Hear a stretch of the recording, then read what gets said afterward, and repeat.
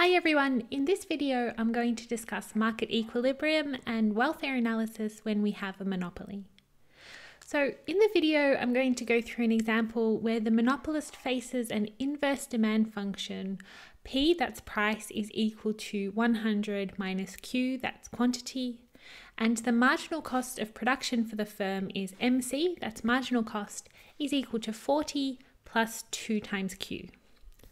Now the plan for the video is to find and draw the monopolist's equilibrium, price and quantity, and then I'm going to go ahead and do a welfare analysis. So I have marked chapters throughout the video, so if you want to skip to any particular part, just check the description for timestamps. Alright, so I'm going to start off with thinking about a diagram. I'm going to draw two axes. Price is going to be on the vertical axis and quantity on the horizontal. Now our demand curve, I'm going to draw that first, and it actually comes through like this. I found the value of the axes intercepts, so the two 100s, in the following way. So when in our demand function price is equal to 0, that will be our quantity axis intercept. So if I do that, I get 0 is equal to 100 minus Q.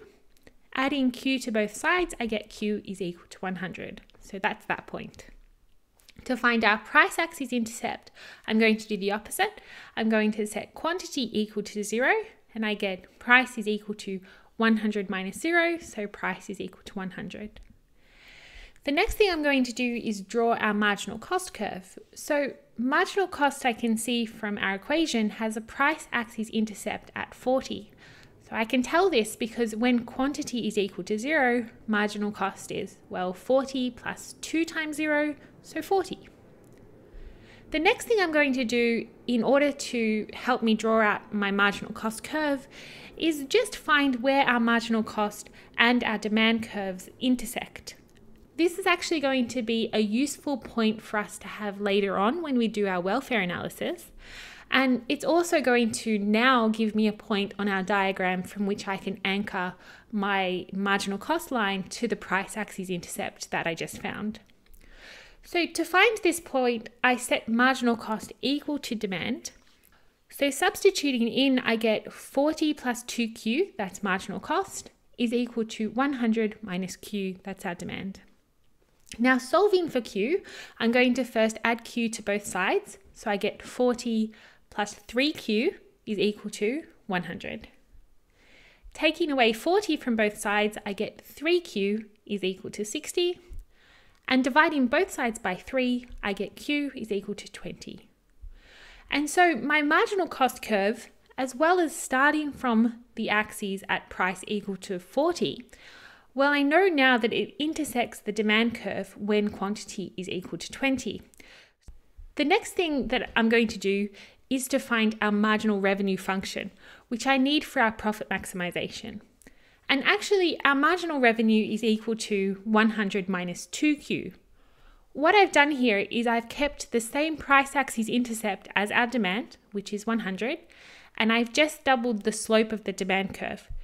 Since, and I have a video on this, I'll link to it below, marginal revenue when we have a linear or straight line demand function like I have here, well, it has the same price axis intercept as our demand and just has double the slope. So visually, our marginal revenue is like this. It will start at 100 and it's going to intercept our quantity axis intercept at 50. So that's exactly halfway between the origin and the quantity axis intercept of our demand curve. And that's just due to the doubling of the slope, so it makes it twice as steep.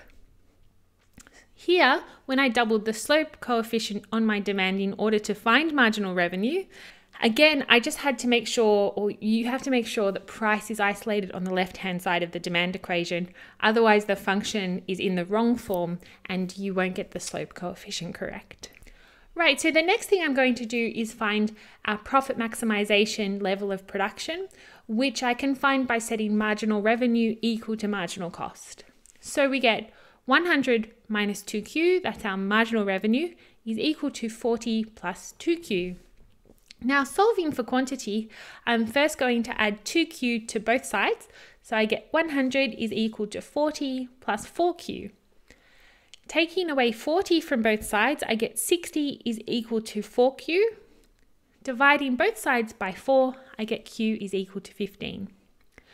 To find the price associated with this level of production, I'm going to substitute quantity equal to 15 into my demand curve. So I'll get P is equal to 100 minus 15, so 85. Visually, we end up with this. Our monopolist sells 15 units for $85 each in this market. That's their profit maximizing output. Right, so that's our equilibrium and our diagram. Now I'm going to think about our welfare analysis. And to think about welfare, I'm going to think about consumer surplus, producer surplus, and any deadweight loss. So our consumer surplus, or CS, is going to be found by taking the area below demand above price just across those units supplied. So just here. Now this area captures all of the units traded where the marginal benefit of consumption, which is tracked by our demand curve, is above our price. So the consumers in this portion of the demand curve have relatively high marginal benefit of consumption, and they would have paid more for their consumption, but they didn't have to because the price was lower. So that's good for them. To find the area, we just use the equation half times base times height. Our base is 15 and our height is 100 minus 85. So that's 15 too. So this comes out at 112.5. Now our producer surplus is here, this trapezium. This area captures the fact that for those units supplied up to Q is equal to 15, the marginal cost of production is lower than the price that the producer gets for those units. So the producer would have sold for a lesser amount, but they didn't have to. The price that they got for these units was higher than the cost of production. Now there is a formula for the area of a trapezium, but I can never remember it. So I always just work it out as rectangle plus triangle. So I hope you can see that trapezium can decompose into that rectangle plus triangle. Our area of our rectangle is just base times height, and the area of our triangle is half times base times height. The base of the rectangle is, well, just 15, and the height is just here. So 85 minus this level, which I can find by substituting Q is equal to 15 into our marginal cost or our marginal revenue function. I'm going to put it into marginal cost, and I get marginal cost is equal to 40 plus 2 times 15 is equal to 70. So the height of our rectangle is 85 minus 70. Now for the area of the triangle, the base of the triangle is 15 and the height is 70, that's the level we just found, minus 40, which is the price axis intercept of our marginal cost function. So in my calculations, I get 225 plus 225 for a total of 450. And I can shade that whole area in there to show it properly on the diagram. The total surplus in this market, and I'll just call it TS subscript monopoly, is just consumer surplus plus producer surplus. So 112.5 plus 450, which is all equal to 562.5. Now there is what we call deadweight loss, which is actually this area here.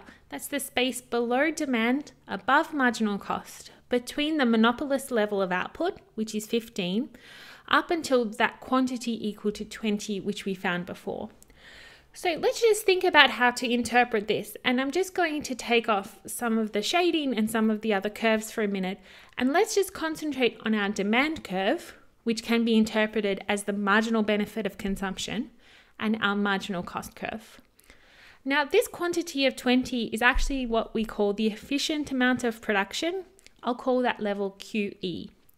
The reason why we call it efficient is because QE gives us the maximum amount of surplus possible. The reason why it does this is because that production of 20 units, in this case, exhausts all of the possibilities for trade.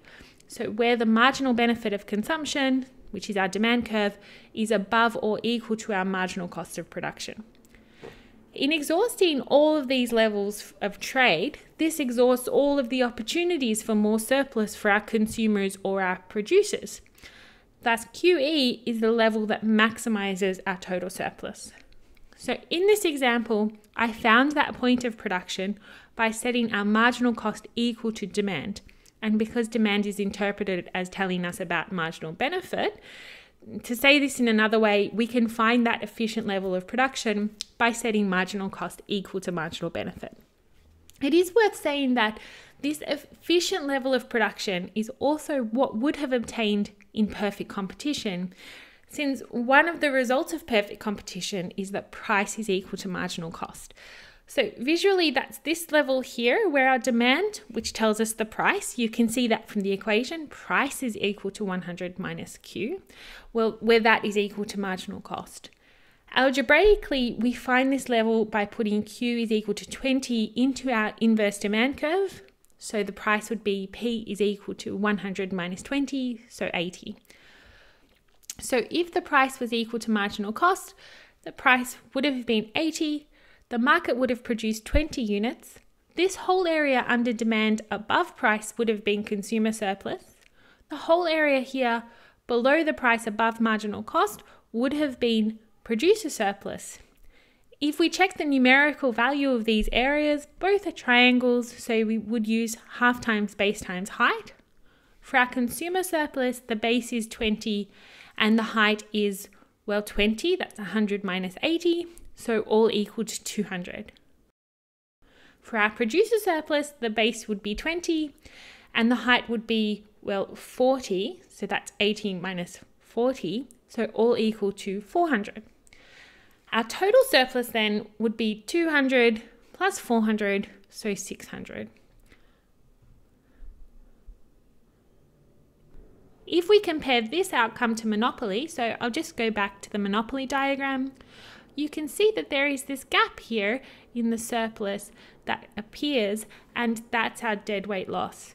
So we can understand our deadweight loss in monopoly as the loss in total welfare as we move away from the efficient level of production that is most commonly associated with perfect competition.